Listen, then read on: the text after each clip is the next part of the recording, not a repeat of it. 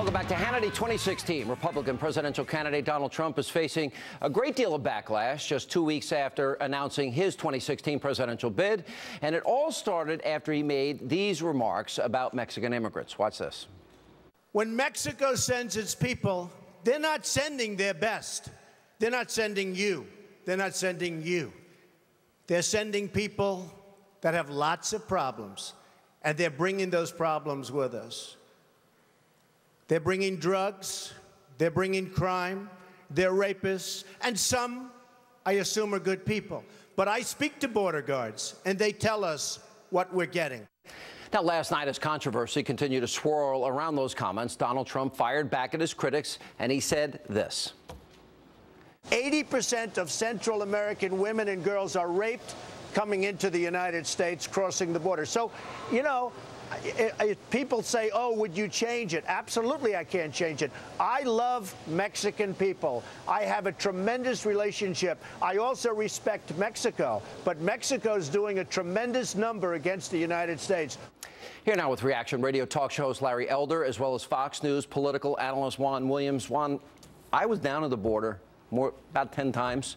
Helicopter, all-terrain vehicle, horseback, boats, sat through briefings, crime statistics. You know, I've been I was sitting through that briefing with Governor Perry of Texas at the time. I think I saw you on a commando boat down there. I was in a command. That was the one time. I've been all the way from the Rio Grande all the way to San Diego, coming up a tunnel I went into. Right. That was built. And I was in the drug warehouses. There is huge crime associated with this illegal border situation. Tell me one thing that Donald Trump said that's not true. Rapist? Yeah, that's criminal one. members. How about, look, whoa. No, you asked and I answered you. And that's true. Terrible. The Mexican people coming across the border are he said you're sending, not only are you sending drug dealers, you're sending rapists. There are people moving drugs. There are people, humans. Sean, excuse me, how about this? We can go the other way. Do you think there are Americans? Criminals. Do you think there are Americans who are involved in the drug trade? Answer yes. Sure. Does that characterize us as an American people? No, he's saying that's absurd. Larry, let's help him out here. Donald Trump is saying there is a huge criminal element that is crossing that border. He said some people are fine, but there are a lot of criminals that are not fine. That's how I took it. How did you take it? That's how I took it as well. What Donald Trump has done is tapped into a lot of anger that a lot of people have, not just Republicans, over these porous borders. I'm in California, a very liberal state, Juan and Sean, and in 1994, blacks, whites, Asians, and about a third of Hispanics voted for Proposition 187 to deny benefits to illegal aliens. These borders are porous, and not only that, a lot of Republicans feel that they're porous intentionally, that Democrats want to change the electorate to make it more pro-democratic, and Donald Trump is unafraid of being called a bigot by saying these kinds of things. Well, let me just say, he should be afraid of it because that's a fact. When you start characterizing an entire nation as sending people who are drug dealers and rapists, this is like Steve King's comment about cantaloupe calves because they're carrying backpacks filled with drugs. Larry, this is offensive, and it's the kind of thing that is said against black people and Hispanic people in this country. And again, who's involved with the drug trade? Things go both ways. And don't forget, right now across that border, there is no mass influx of immigrants. This is being sent up in the air by Donald Trump to try to appeal to the very worst instincts in the Republican Party. Juan, there aren't mass numbers of UACs, unaccompanied children coming across the borders, even as we speak? There aren't? No. In fact, that was last summer, if you'll recall, Larry. And what happened? That situation was dealt with. And they're still here. It was resolved. And if you look at the numbers now, we have a net negative in terms of influx. And some people say it's not because of the government, but because the American economy isn't booming Let me correct this, because they're predicting more than 98% of them are still here.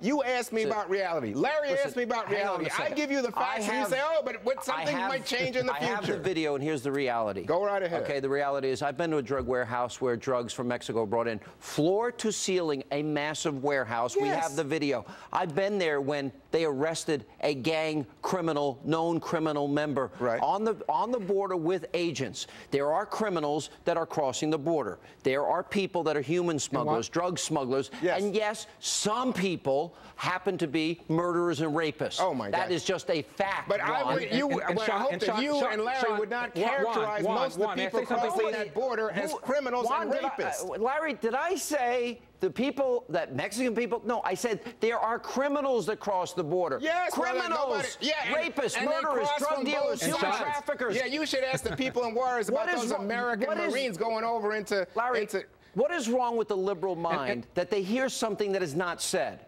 I don't get it. And beyond all of this, what about the economics of all of this? I have a friend named Peter Kirsten. I was on the U.S. Civil Rights Commission, and he said the liberals, the moderates, and the conservatives have all agreed that illegal immigration poses a threat to the jobs of blacks living in the inner city. He wrote a letter to Marcia Fudge in the Congressional Black Caucus. She hasn't even written him back. So we're concerned about not just crime, but also about jobs. And Donald Trump has tapped into that anxiety, and that's why he's doing so well in the polls. I want to put up on the poll numbers here, because we got, one poll. There's only one poll out today, and this is in Iowa. Look at this. Walker, 18. Trump's in second place, tied with Ben Carson at 10%. Nationally, he's second behind Jeb Bush. Now, I don't think what you are understanding is this country, when you look at the costs, the economic cost to our criminal justice system, our healthcare system, our educational system, of the mass influx of illegal immigrants that come here, I'm sure because they want opportunity, Juan, the vast majority of them, it is having a dramatic impact negatively on our economy. And people are fed up. It's having a tremendous positive impact. That's why employers... What are you talking about? That's why employers keep asking for more They want cheap labor. That's why. There are 93... That's right. You just hit it. They want cheap labor. There are 93 million Americans... Wait a minute. There are 93 million Americans out of the labor force, 50 million Americans in poverty, Juan. They're now competing with all these people crossing the borders for those limited jobs. Listen, John McCain, senator from Arizona, right there on the board, says that is, in fact, John McCain's not getting elected again. Oh, okay. So in other words, you acknowledge that all we're doing here is pumping up Donald Trump's name recognition and saying, Donald Trump is screaming about Donald Trump is telling a truth that you cannot stand, which is we have a huge problem with open borders. Final word, Larry. Open borders, Asians are the biggest group coming in, not Mexicans. Larry. It's been estimated that in California alone, $25 billion, when you add in the educational costs of kids who are the children of people that came here and had kids, $25 billion a year in California alone, and Donald Trump has tapped into that anxiety. Yeah, well, Larry, let me tell you, this is the kind of divisive kind of rhetoric that was once aimed at black people. Now you have black people concerned about Hispanics, and I think it is ill-serving us as an American people to engage in this kind of Donald Trump rhetoric. And the idea that we would attack Mexicans? They're our neighbors. My goodness. No one's talking about attacking them. They should be good neighbors. They are good neighbors. Excuse me. But when you look, I was on one side of the border, poverty, shacks that people live in, kids playing in what we would describe as a junkyard. On the other side is $500,000 homes in San Diego. Okay. I don't blame the people that want to come over. But there's so many criminal elements smuggling people, these coyotes that take... That has nothing... Let me finish. They're from all over the world. They take advantage of the fact they're crossing into the United States. People are dying on the ranches of Americans. You have drugs being smuggled into our cities, into the veins of our kids. We need to control the border. Donald Trump is right. And Sean, paranoia, Hannity, and you're selling paranoia along with Trump. I got to run. Larry, good to see you. Most Americans, Americans believe that. I don't know about Juan. All right, coming up.